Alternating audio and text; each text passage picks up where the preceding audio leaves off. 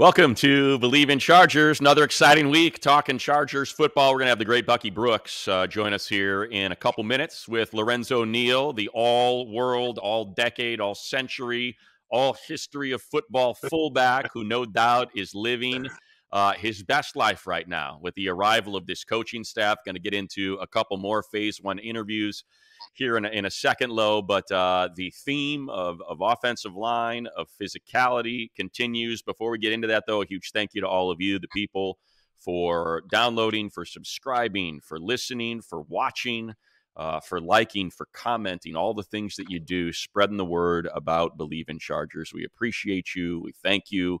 And wherever you may get it, is part of the Believe Network. If it's YouTube, if it's Apple Podcasts, if it's whatever your podcast platform of preference happens to be, thank you. We certainly appreciate you helping us move this thing forward as we get closer and closer to the end of April and the NFL draft. And in quite a few, at least 9, maybe more, new faces make their way into this roster. And an image that we just had it, Lo. I'll give the floor to you. We just had Marcus Brady. We just had Andy Bischoff and Gus Edwards were our 3 pressers this week talking about phase one and the brand of football they want to play. And it's a continued theme from what we had last week when we talked about Ben Herbert and Jim Harbaugh. And that's, we're an offensive line team. We're a physical team. We're going to pound the football. We're going to punish people. And that's what we're coming to do for 60 minutes on Sundays. No question. You hear that money all the time. Everybody they put up at the presser, it's already, you can see already the Harbaugh effect starting to trickle down. Everyone's talking about how physical they're going to do. They're going to run the ball. They're going to be try to play mistake-free football. Gus is going to have, big shoes. He's going to have to go ahead and run the ball, be physical, and he's praising his offensive line, what we're going to do up front. So it's just exciting times. And man, and I can't wait to ask Bucky, what does he think? How is this team with Harbaugh? Can he change the whole mindset? Because you know Harbaugh's mindset.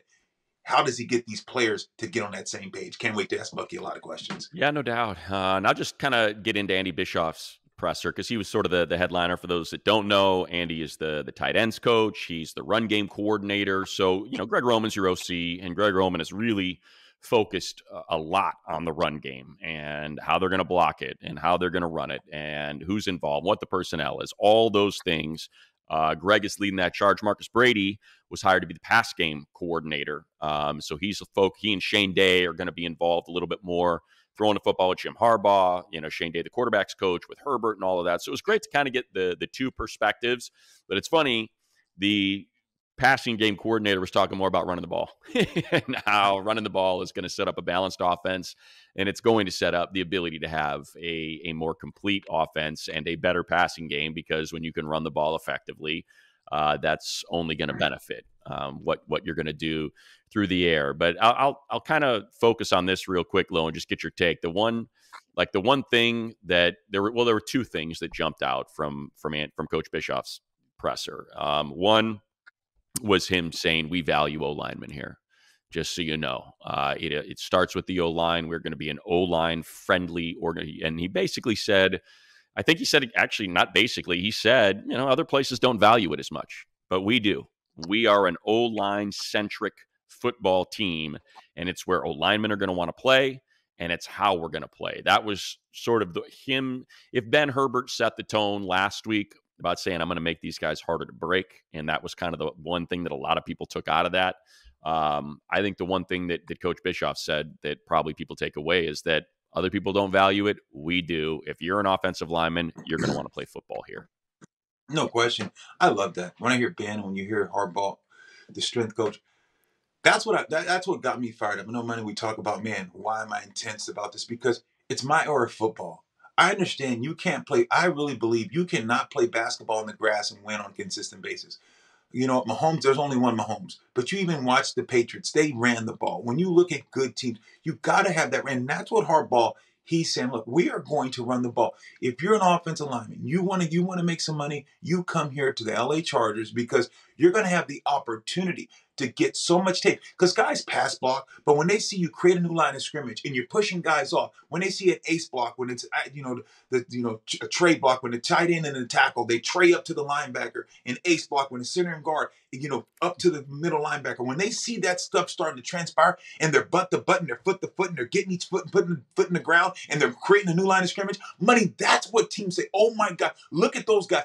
That's how free agency, guys, when they're up now, guys, we want that guy. Why? Because they're fundamentally sound. That's what I love about this presser. It's about we are going to be tough. We're going to be physical because they're not worried about the pass game because there's nothing elite about the pass game.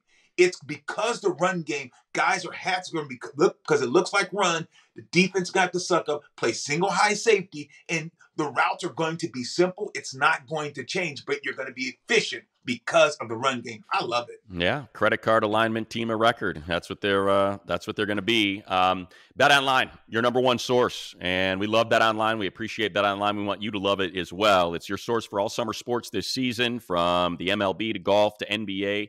And by the way, look, we got a big one in golf this week, as a matter of fact. NHL, all the playoffs, Bet Online's where you want to be. They got the latest stats there, the news, the scores, all available to follow your favorite teams. Get the latest odds and lines, including the latest team matchups, player props, and odds on just about every sport out there. You can head to the website today or use your mobile device to get in on the action. Again, it is Bet Online, where the game starts. All right, Lo. Well, one of our favorites, somebody that has been through the wars with me. All 7 rounds, every single pick, 8 hours a day on the field at the combine, every single 40. We did it for years at a time. We had friends designate who their favorite prospects were, only to be wildly disappointed in the moment, which is why you never stick your neck out for anyone. Let me tell you something, Lo. If you want to interview someone, oh my God, maybe a defensive lineman, after they've been through an extensive workout and they choose to wear a half-leather, half-wool jacket to the table, Bucky is your guy. Fully sweating Sam Montgomery, fully dressed out like he's in a sauna trying to talk to us. Oh my God, he's the best. He does it for Move the Sticks. He did it on the field for a half decade in the league, won a Super Bowl with the Packers, and of course then did it in the front offices of the Panthers, the Seahawks, to name a few. And now he does it with Daniel Jeremiah on Move the Sticks. It's a great time to pay attention to what Bucky Brooks is doing. And, Lo, because I know you'll appreciate this, and everybody listening if they're not familiar, we love high school football here. And Bucky was able to guide his Granada Hills squad all the way up to the state championship. There we go. By running the ball. And when I say running the ball, I mean they didn't throw it once. Running the ball all the way to the state championship game. So, Bucky, it's great to have you, man. Hey, man, what's going on? I'm excited to be on. I got 2 of my favorite guys on. I have Money, who we've done everything with, and then we have the fullback extraordinaire, Lo Neal, who not only played for the Chargers, but played for darn near every team known to man lead blocking for guys until he just got tired of just blocking. I've never seen someone block for 20 years and then, you know what? I'm just done. I'm just done being a lead blocker. So, I was like Force, Bucky. I was like Force. You know, just running. I'm done.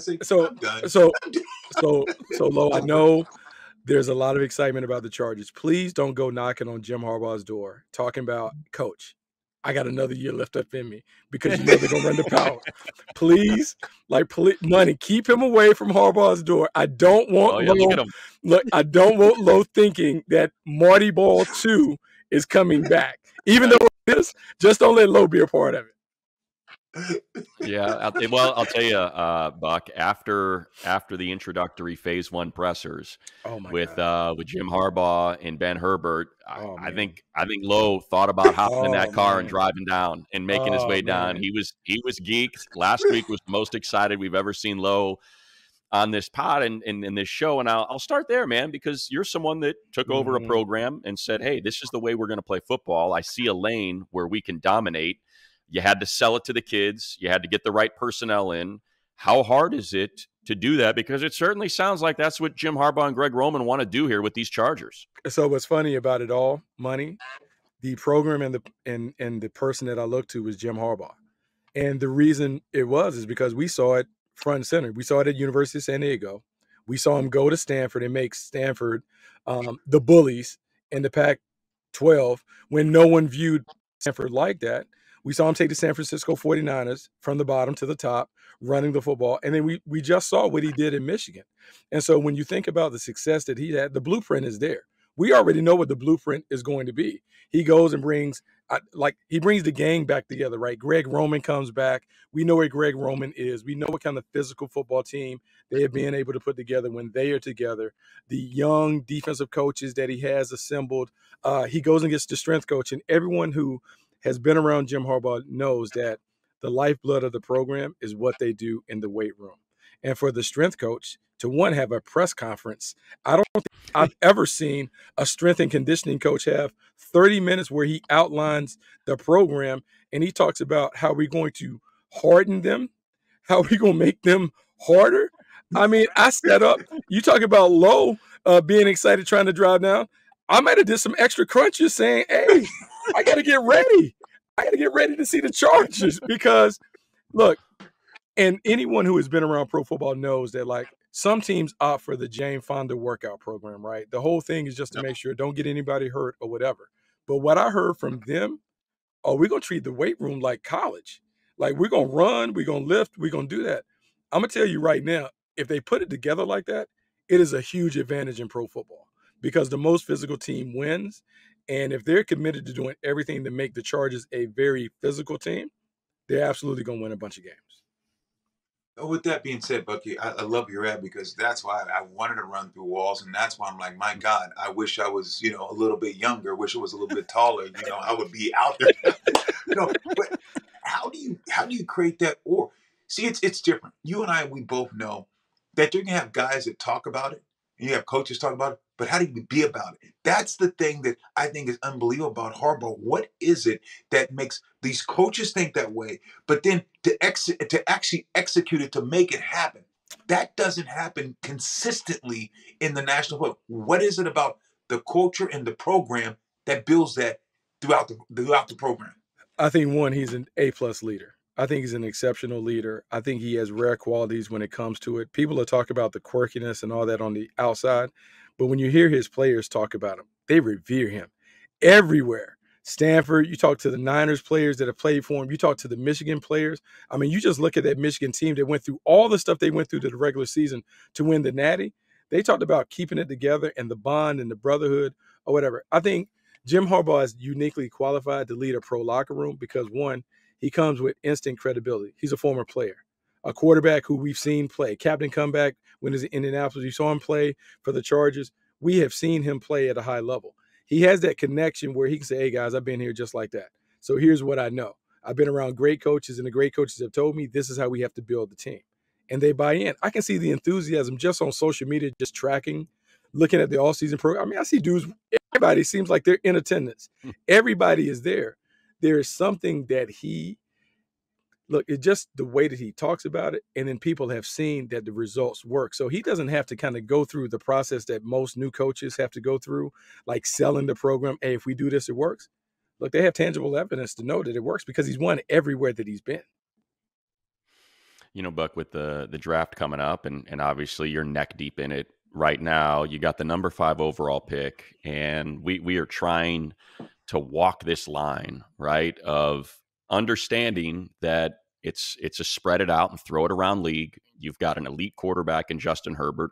You know what the fans want because you're in the middle of it too when you do your mock drafts, and I'm sure you hear from them. They want Malik Neighbors or they want Marvin Harrison Jr., but it's just so hard to see one person after another walk up to that lectern and talk about, we value offensive linemen. We are going to be a physical team. We are going, Jim Harbaugh at the owners' meetings, offensive line. What's the one group that doesn't need help from anybody else, but everybody needs help from them? It seems like on your board, and share with us kind of where you have it all lined up, that if you take best available player and Marvin Harrison Jr. or Rome Odunze or Malik Neighbors are there, that's going to be the best available player, but it just doesn't seem like that's the way that this team wants to operate. So how do you get those two things to marry up, if at all they do? I can imagine, given the lectures that we've had from Jim Harbaugh, that the first pick of the Jim Harbaugh era is going to be a pass catcher. To me, and I love Marvin Harrison Jr. I like Rome Odunze. I like Malik Neighbors. It is hard for me to believe, after he gave a dissertation on how the offensive line makes everybody in the building better, that they're not going to be a line of scrimmage team. And I go back to, and Money, we talked about, like when he was at Stanford, They couldn't put enough offensive linemen on the field. 8, 9 offensive linemen lined up in the I formation, and they're saying we're going to run the power to the right, and they run it. I can imagine them not. I wouldn't be surprised if they double up the first 2 rounds and take multiple offensive linemen, because he is going to establish himself as the brand. And I think he relishes the opportunity to do this because the Kansas City Chiefs have been the bully of the division. And I think he puts a target on their back just like he put USC. And they're going to walk over and they're going to walk in the Arrowhead Stadium. And their first 12 plays may be runs because he is going to establish that. So to me, I would almost put my entire paycheck that first pick will not be a pass catcher. It's going to be someone that is at the line of scrimmage. Right. No, I'm with you there. Me and Money, we go back and forth. One day I'm like, okay, it's a receiver. Next day it's like, okay, they're trading back and going to get a several offensive lineman or defensive lineman, because that's just the way his mantra is. Harbaugh. You talked about what he did at Stanford, and you look at the Niners. Just Crabtree just had a guy, didn't have a great receiver. It doesn't seem like Harbaugh's philosophy is you need a great receiver to win in this league. No, because Lorenzo, the better the quarterback, the lesser the need to have an elite wide receiver. If we're talking about Justin Herbert being one of those guys, and I think everyone will say that if we rank in the top 5, he's in the top 5 somewhere. And if he's a top 5 quarterback, well, yeah, you don't have to go out and get him A-plus receivers. What you want to do is make sure that that offensive line is at an A-plus level. So now he has the ability to not only throw behind a fortress, but they can run the football. And we have to understand that even though like all the talking heads were talking about, it's a throwing league and all that other stuff. It is. But you want to be able to dictate the terms. And the easiest way to dictate the terms for a quarterback is to be able to run the football, force people into single high coverage, one-on-one on the outside, and then it is 7-on-7. It is just pitch and catch all day. I think that's the kind of team that he wants. He won't neglect the passing game, but I think Jim Harbaugh is uniquely qualified to understand that I can make the life of the quarterback so much easier if we have a top 5 running game with a top 5 offensive line dominating in the trenches. So, Buck, obviously, how good Rashawn Slater is. Last year, he had 2 ankles for the majority of the year, and he finally kind of got healthy toward the end of the year. And you could see, it's like, oh, yeah, that's what Rashawn Slater looks like by week 16, 17, 18. You got that locked up. You kind of know they're at 5. Everybody seems to have Minnesota circled. And maybe, we discussed this a couple weeks ago. Maybe they trade up with Arizona, and then Arizona says, hey, we'll give you 11 and 27. We're just going to move up to 23 from those picks. And now you still, what I'm getting at? You still have 2 first rounders. It's kind of what a lot of people are thinking of how this thing could work. So if that's the case, if in fact, and it feels like they want to trade back, if it's 11, and let's just say it's 27, or maybe they pick up their 2 and their late 3, something like that. Give us an idea of what that looks like. Like, which O-lineman do you think taps into the style that they want to play at 11? And if they are going to take a second one, or who you would, or would you take a corner? Or would you take the D? Would you take Byron Murphy? Because you need both lines, right? It's a line of scrimmage team. Like, what are you doing? Let's say it's 11-27. What are you doing with those picks? Money. The first pick of the Jim Harbaugh era has to be an offensive line.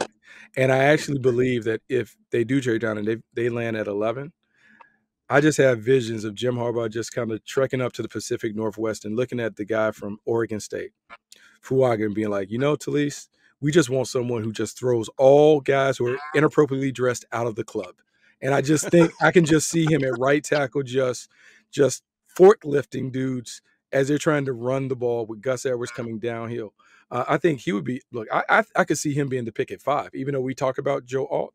There's something about just that physicality that Fuaga brings that works. But they're lucky because in this class, there are a bunch of offensive tackles that qualify. And so if he goes down even later, I think he can find a way to make it work with Amarius Mims.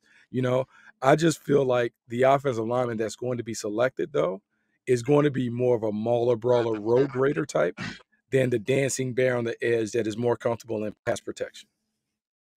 What do you say to those, Bucky, that says, hey, look in Baltimore, it's not working. The run game, yeah, you'll get so far, and then you have to have a lead pass. How do you discredit or say, look, Harbaugh's going to do it this way? I know it's 2 Harbaugh brothers, but what do you say to those to give you that narrative? See, I believe like the Baltimore Ravens messed up when they changed their style. I believe that they were a unique, unorthodox team that was hard to prepare for when Greg Roman was running the offense. And I believe that they listened to the outside noise and made a bad decision. Monken is fine and their offense is fine, but I don't think they give you the same kind of problems that they did previously. The difference to me with Harbaugh, I think Harbaugh can kind of fill in the voids that Greg Roman may not have when it comes to the passing game. We as coaches have strengths and weaknesses when it comes to it. So Harbaugh may be able to say, hey, you take care of the run game, you got all that. I can help you figure out the passing game. And let's be honest, I believe Justin Herbert is a much better passer than Lamar Jackson. That also does it. This gives them a chance to run the offense that they ran more at Stanford than the offense that Roman may have run at Baltimore. This is more downhill, traditional I formation, old school play action passes, work in the middle of the field and outside, more so than what we saw from Baltimore. But it's going to be a steady diet of run game. And we know that Jim Harbaugh knows how to make the game easy for the quarterbacks. Look at what he did with Alex Smith and others. Will you run him? Will you run Justin? Do you think Justin Smith, you look at Herbert, will he run the ball? No, only on scrambles. But I don't think it's about him pulling it and running zone reads and those things. I think he uses him just like Andrew Luck was used. And Andrew Luck would run and do those things. Now, he was different because he had the linebacker mentality. He would run and try and punish people. But I don't think he uses Justin Herbert like that. That athleticism is an added treat, but it's about the run game, play action. He may scramble, but it's not about him going and trying to do the Lamar Jackson stuff. I think it's more of a traditional old school running game that they line up in old school sets where you're at fullback and someone is at back and they play action and they take deep shots. I think you'll see the yards per attempt go up because the shots are farther down the field more so than the dink and dunk passing game and that stuff. We're so focused on offense, Bucky, just because, it's just kind of the way the league is. But you have Justin Herbert and you have Jim Harbaugh, who was a former quarterback. And I think people get excited about what he might be able to pull out of him, the success.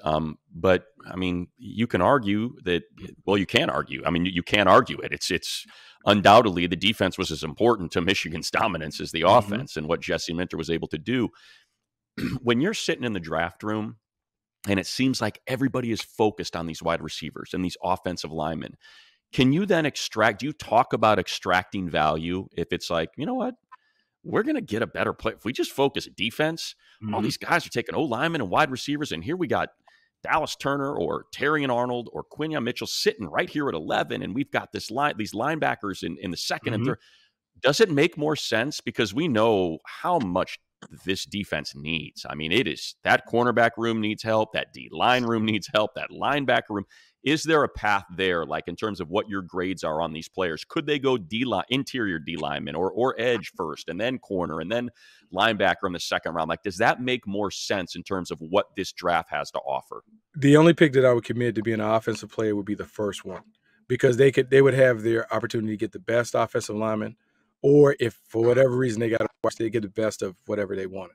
Outside of that, then you can drop down and take whether it's your pass rusher, your interior player, or your cornerback. I would say that if you're thinking about the quarterback, because he's always kind of like fawned over Justin Herbert, I think you want to make sure you take care of him first, and then you build it out from there. But like the pass rushers, the kid from UCLA, Latu, will be available, and he is about as pure a pass rusher as I've seen in a long time. He has the injury issues that could be a concern, but that could play in the Chargers' favor because maybe he drops and is available in the 20s. You talk about this class of cornerback. I mean, people are talking about Quinyon Mitchell flying off the board, and he may be gone, but Terrion Arnold could be there, Kool-Aid McKinstry, Ennis Rakestraw. All of those guys kind of play the style that you would think that Jim Harbaugh wants to play, and also Jesse Minter. Like, they did a lot of different things at Michigan, but they were more eyes on the quarterback, vision-based, simulated pressures, and those things. Yeah, they can build up their defense without the first pick of the draft necessarily being a defense player, even though if they did choose to zig when everyone else is zagging, I can't fault them because the two pass rushers that they have, Khalil Mack is older, Joey Bosa is getting older, but he's been beat up. They have to have a young guy in place anyway to be able to hunt the quarterback. When you think about not just the quarterback position, but, guys run the ball, we look at the running back position, you think about how it's, they're not as paid as high. A position to me that's starting to creep up is the tight end position. When you think about what Kansas City, they didn't do it with receivers, it's tight end. You think about Detroit with their tight end. Is a tight end becoming just as focus point as receivers in this league? And if so, why? It's becoming a focal point because you're getting better athletes at the position. It's the easiest throw for the quarterback because you're working right over the middle of the field in between the hashes. If you have the big body, he can post up those little DBs. He's fast enough to move away from linebackers. It's probably the easiest position to create mismatches as it relates to the Chargers. Just think about all the tight ends that came out of Stanford during that time. I mean, Stanford was tight end U at the beginning and through the middle of the Harbaugh era, and then it continued when David Shaw was there. But all those were a lot of Harbaugh recruits. He understands the value of the tight end because it not only gives you that stuff in the passing game, but the toughest matchup defensively is dealing with 12 personnel, 12 and 13 personnel. One back, 2 or 3 tight ends. You can cobble those formations in a bunch of different ways to create balance and unbalanced formations. How do you line up? How do you handle the strength calls and all of that? It is, look, like the sick and twisted, demented mind of Jim Harbaugh. He loves just kind of like messing with defensive coordinators with all of those things. Yeah, I can see it being a big part. And let's be honest, man, the Chargers haven't had like one of those premier tight ends for a long, like a premier old school wide tight end that can block, that can do all that. They now have assembled some blockers where they feel good about. But man, another guy that could do some things in the passing game would give them some advantages. Last thing, Buck, and we know you're busy. It's that time of year. You're going to be doing it for NFL Network, NFL Plus, NFL.com. All the great stuff that you do in draft season is we're just a couple weeks out now from this thing actually firing off. So I'll finish with, 2 of the, I hate saying it because they're all premium positions, but the non-premium positions that you can find value in that 3rd, 4th, 5th round, in both positions of need, running back and linebacker. And I don't want to put you on the spot, just a couple. So I'll just throw out a couple names just in terms of linebacker. Like, to me, Peyton Watson, if I know he's beat to hell, but it just feels like that may cause him to slide down. Oh, talking about smart players. Talking about Peyton Wilson? Peyton Wilson, I'm sorry. I keep from NC State? Exactly, from NC State. So yes, get into that. Arguably my favorite player in the draft. And I'm disappointed because he grew up in the backyard of North Carolina in Chapel Hill. He goes and money. The thing about Wilson is, I mean, he stuffs this. I mean, his stats from college are ridiculous when it comes to sacks, interceptions, tackle for loss, fumble recoveries, all that stuff. You see him on tape and you're like, man, this dude is amazing. He's all over the field. Then he goes to the combine and blows it up, runs into 4.4s. You see him jump high. He's explosive. And now you're beginning to be like, man, this is like a 1st round player. This is, however you want to say it, this is a Luke Kuechly type player. Wow. That might be available in the 20s to be able to do it. And I know we're at a time where people are kind of, I don't know about the off-ball linebacker. I'm going to say this. There hasn't been a linebacker for the Chargers that has been like impactful for a long time. The guy that can kind of put everybody on their back and kind of get them going their way. Peyton Wilson's one of those guys. You can feel him. And you can just look at him, and in interviews, he's that, like, the reason why we talk about Luke Kuechly, because Luke Kuechly comes off nice, has his glasses on, then you put the helmet on, he's a different animal. Peyton Wilson is wired like that.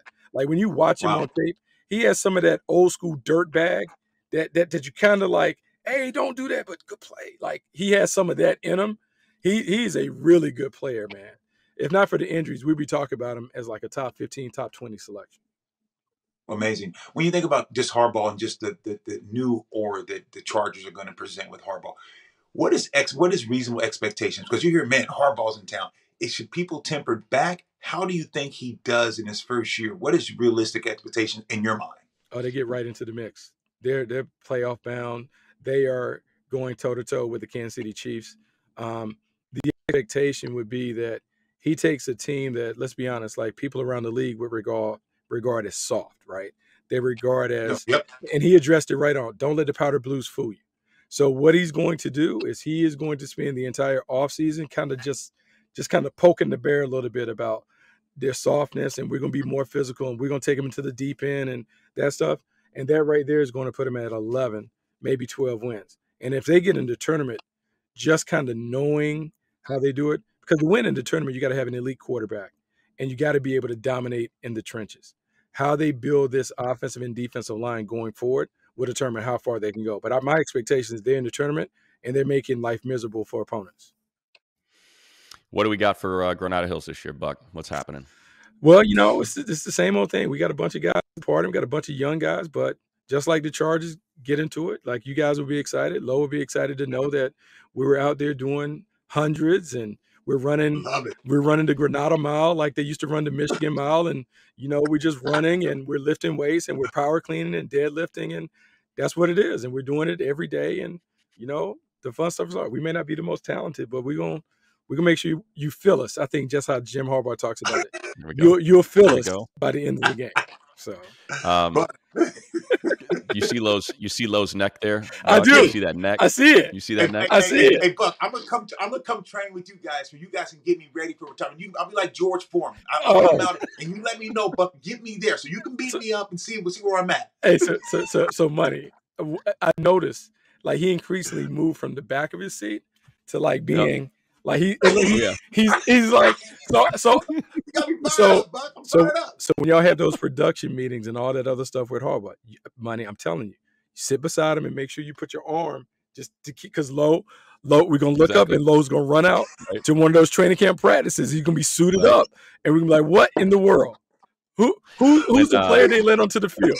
Right.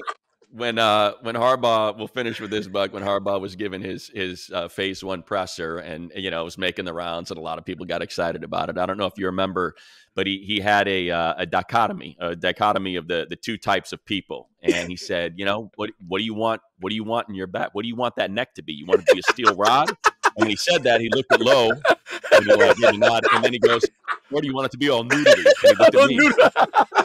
He looked at me. And I was like, "Come on, man." I'm trying. And Lowe just said, I got to start doing more yes nos. He's like, come on, man, you got to do your yes nos, man. Get it done. Hey, money, I think you're going to have to spend 2 or 3 days a week down there in the weight room. I think you're going to have to let my man put you right down on the seat and kind of some of those neck exercises that we used to do back in the day, and just kind of little neck resistance and some yes nos, and money, before you know it, you're going to dwarf DJ. Yeah. Your neck is going to be all thick. Oh, yeah. You're going to be popping out that polo shirt, ready to go. Yeah. Bucky, Buck's getting you right, money. Buck's getting you right. Yeah, I get into the weight room. I walk into the weight room. Guess what happens? They're going to hand me a bucket, a mop, and some Windex. And say, thanks for coming. Start cleaning up. Man. You know what? Polishing. You'll fit in, because I heard how the strength coach likes it tidy in there. He likes it really clean. How you do anything is how you do everything. Sweep the corners, all that other stuff. Wax on, wax off. Hey. So now I'm gonna say this, and I was gonna say this because Lowe knows. Look. The Chargers, in my mind, have not been the same since the end of the Marty Ball era, right?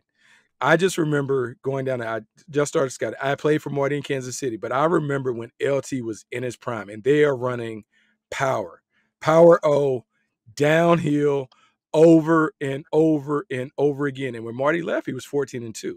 So the Chargers people understand when they have committed to running and being a physical team, the rewards have been outstanding.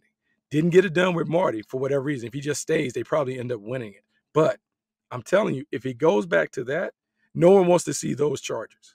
They don't want to see that style from the Chargers. It's problematic. Well, they're going back to it, because we just heard Will Dissly. There's 3 guys that can block the C gap, and Will Dissly's one of them. I mean, that's like people are like they want us to be excited about that. Like, what? Will? Oh, there's 3 guys in this league that can block the C gap, and he's one of them. Oh, we got him. We got him. Like, they're legitimately excited about that. Oh, they're gonna run the football. Oh, that first preseason game, you may not see a pass, money. I'm telling you, may not see a pass to the second quarter. Good. Run the clock. Preseason. Good. Run the clock. Run the clock. Let's go. It's preseason. Let's get you this game. Let's go. Let's go. Straight runs. Come on, man. Bring Baltimore out. And we'll go to Baltimore. We'll just play them 3 times, and let's just run it, man. Preseason game. You kidding me? San Francisco. That's who I want. I want San Francisco and Baltimore twice, and let's just run the hell out of the ball. Game would be over in 2 hours. Game would be over in 2 hours. 2 hours. Exactly right. I'm done. Done and done. Buck, you're the best. You can follow him on all the social media channels. Be sure to check him out on NFL Network, NFL Plus, NFL.com, and follow Granada Hills. It is one of the most entertaining high school football teams out there because everybody else is zigged, and they are the only team that zagged, and they took it all the way to the state championship last year. So may you do it again, Buck. You're the best. Oh, man, thanks for having me. That was fun. Huge thank you to Bucky Brooks again. Just the best of the best. What an awesome conversation to have. We'll try to get a couple more people in here over the next few weeks as the draft approaches or following the draft to react to all the players that the Chargers took. And a reminder about Cut, K-U-T-T, social betting platform. Use our code BELIEVE, B-L-E-A-V, Chargers, BELIEVE Chargers. That's going to get you a 10% deposit bonus. What is Cut? It is peer-to-peer betting platform that allows you to bet directly against your friends, other fans, your coworkers. You want to set something up, a peer-to-peer, and it doesn't have to be a sporting game, a professional sporting event. It could be anything you want. Who runs the fastest 40? Who's going to get home the fastest? And log on to the Zoom. Whatever you want to bet on, that is what Cut does. Bet directly against each other. It's the ultimate put your money where your mouth is platform. It's legal all over the place. And be sure to follow at CutBet, K-U-T-T-B-E-T, on all your social media channels. Download the app via the App Store or cutkutt.com. Again, use our code BELIEVE Chargers, B-L-E-A-V Chargers, for a 10% deposit bonus. Lo, I want to finish with this, if you don't mind, because I think there's so much football lingo and people don't ever want to seem like they don't know everything or what's going on. But one of the things that that Coach Bischoff said was about Ben Mason and the signing of Ben Mason is because he kind of mentioned that he was going to be in the tight end room, but then he said, no, he's going to be an F, and we're going to use him as an F. So as a former fullback, if you could kind of share with what you think the vision is. He's sitting in the tight end room. He'll be sitting in the running back room in both. And the way that he was described was as a traditional F. What does that mean for what Ben Mason's going to do with the Chargers? Yeah, I think that you've seen we got a traditional F, even though he's in a tight end. You want to be able to move him. At times, money, you go fade motion. That means the fullback going toward the Y. Fade. Fox means the fullback motions toward the X. So you have these different formations with the fullback in the game that he's going to be actually go out and play at a tight end position, at a receiver position. So you have these motions. So you have a guy now that they can move as well as line up and block that, in coming off the edge, block that C gap, block the A gap when you get a hard call where the center, it has to go down. And when you see if the linebacker's at a position and they say hard, that means the linebacker walked up. So it's hard position. That means that now the guard has to go down because the linebacker's up in the A gap. So now the fullback has to block the offensive guard man, the guy that's playing that 3 technique, because the linebacker's in that A gap. If you don't block him, the running back can't get there. So that's when the center makes a hard call. Now the guard has to go down. Now the fullback has to block the man that the guard is. So you have a guy that can handle those hard calls and the different things. So I like that they have an F, and I like that they're going to be able to move him around so he's able to play fullback as well as H. Now, 2 things there that pop into my mind is, one, what Jim Harbaugh said, what's good for the hive is good for the bee. That's what that's all about, right? And 2, the basketball, as someone that worked with the Lakers for all those years, something that Kurt Rambis, who was the defensive coach of the Lakers, used to say, help the helper. And the guy that's helping the helper is who needs your help. And that's what it's all about. There's a void, and we constantly have to fill that void. And that's how you find success, is making sure that there are as few voids to be exploited as possible. And that seemed to be what you're talking about, what Coach was talking about. Be sure to check out Chargers.com. You want to pull up all those pressers and kind of get into and dig into what we were listening to. But beyond that, a huge thank you to all of you again for downloading, listening, subscribing, commenting, however you may consume Believe in Chargers. We certainly appreciate you. We'll be back again next week and getting closer, a heck of a lot closer, until the NFL draft, and all excited about our brand new toys we get to unwrap and think about how they're all going to fit in 2024. Appreciate you, Lo. Let's go Chargers, baby. Let's go. Bolt up.